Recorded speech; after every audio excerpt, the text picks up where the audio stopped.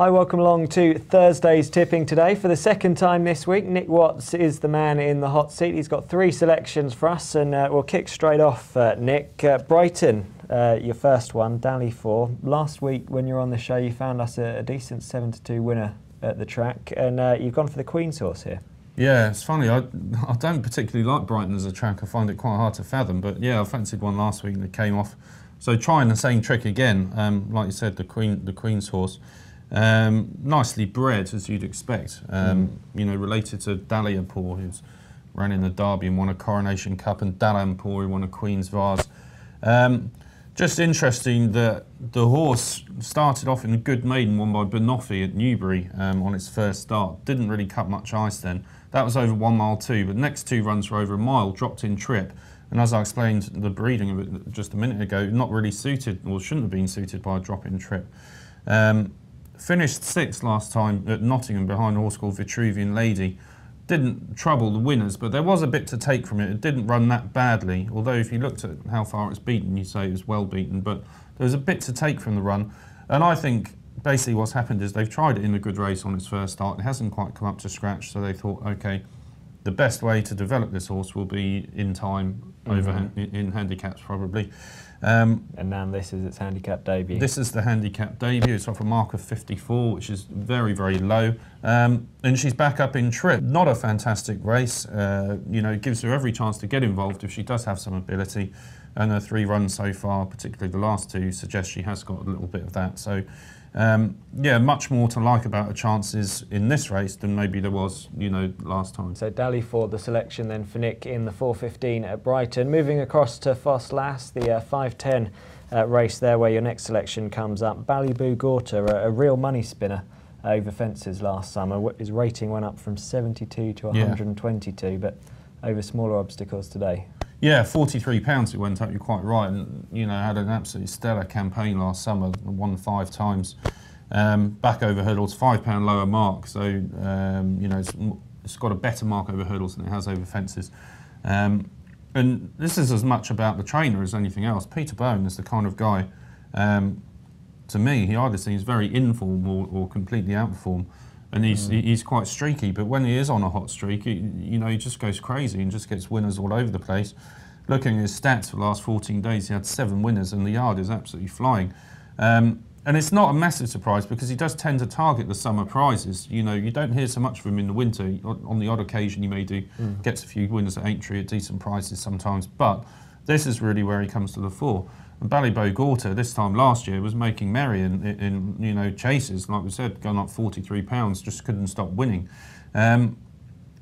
Stopped with him, he ran at Haydock in November and stopped with him after that. I imagine it was more trying to get into a break into him and ground related as well, because I think most of it, not all of his wins, but most of his wins have come on a decent surface, and I think that's what he wants. So it's not a surprise that he's had the layoff because obviously it's very wet over the winter. And like I said, the stable form at the moment tends to suggest that he's going to be ready to go first time and ready to run very well. Yeah, another yard that's been in pretty good form lately, Alan King's. He's got Dalavar in there. Would that be the main danger? Yeah, I'd say so. Yeah, Kingy's been doing well, and he's another one who, you know, keeps them going all year long and get good winners on the flat as well. So, yeah, I'd say he's the danger. But you know, if Ballyboo Gorter can pick up where he left off last summer, then I think he's got a very good chance off like I said, a lower mark. Okay, well, moving on to Nick's third selection. It comes on the flat at Sandown. Really good card there, evening card. You've gone for a really nicely bred, once raced colt called Ducab, a full brother to the Fugue. Yeah, absolutely, very nicely bred. And interesting, comes from the same maiden that we were talking about a minute ago that Dally 4 ran in. Ducab did a little bit better than that, finished 3rd. And yeah, plenty to take from the run. Got slightly squeezed up in the closing stages, otherwise it might have finished even closer. But again, that was over a bare mile. You'd have to think it'd be better over this 1 mile 2 trip here at Sandown. Bearing in mind the breeding, like you said, related or a brother to the Fugue, who was obviously such a superstar last season. Richard Hughes, a rare booking for Roger Varian. Obviously Hughes is in fantastic form, but he's only had two rides for Roger Varian in the last 5 seasons, and one of them won. So 50% record, very little to go on. But it's just an unusual booking for Varian. I think it's quite interesting.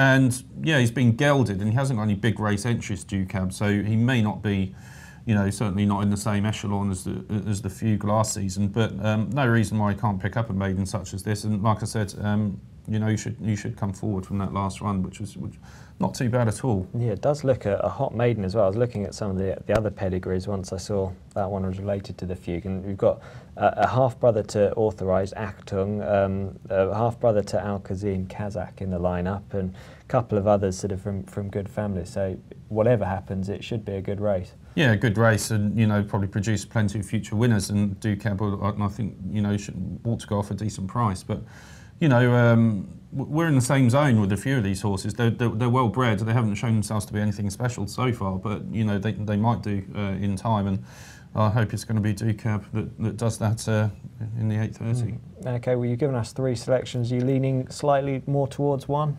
Yeah, I really like Dally for. You know, handicaps will be the making of that horse, and you know, like I said, it's not a fantastic race down at Brighton. Should be able to get involved. Okay, so Dally for the nap for Nick. Time now to get a nap from ratings man Sam Walker. The one I like today is Greek Canyon in the 6:05 at Tipperary. This one slipped back to a nice mark after a quiet winter on the all-weather, and he wasn't beaten far on his first run back on turf in a big handicap at the Curragh recently. He showed good early speed that day, which is often how he runs, so this step back to 5 furlongs should be within his range.